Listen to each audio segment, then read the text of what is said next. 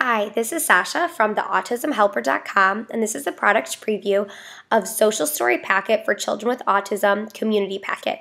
So these are a set of 6 social stories based on common community locations that a child with autism might go to and different problems that could occur in those areas and how to appropriately respond when those problems happen. So social stories are really helpful to focus on what to do in a situation and not what not to do. So these can be used preventatively, maybe before you go to a restaurant, or they can be used in the situation if the problem is occurring. So this one's based on going to a fast food restaurant, McDonald's or Burger King, and the different steps included and what to do there. The next one is going to a grocery store. The next one is going to the library, so the different things you can and cannot do in a library. Next is going to the mall, and that kind of details a little bit behavior of not getting something every time you go to the mall, because that can be very difficult for some students and some children. Next one is the movie theater.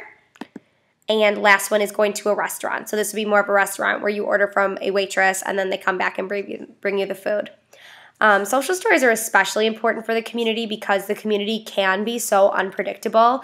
It's not the structure of home or a classroom where children know what to expect and know what's going to happen. So to me, one of the most valuable places to use social stories is in the community because you can really prepare for these activities appropriately, and that can ease the anxiety for some of our kids. So this was a product preview of Social Story Packet for Children with Autism Community Packet from the autismhelper.com.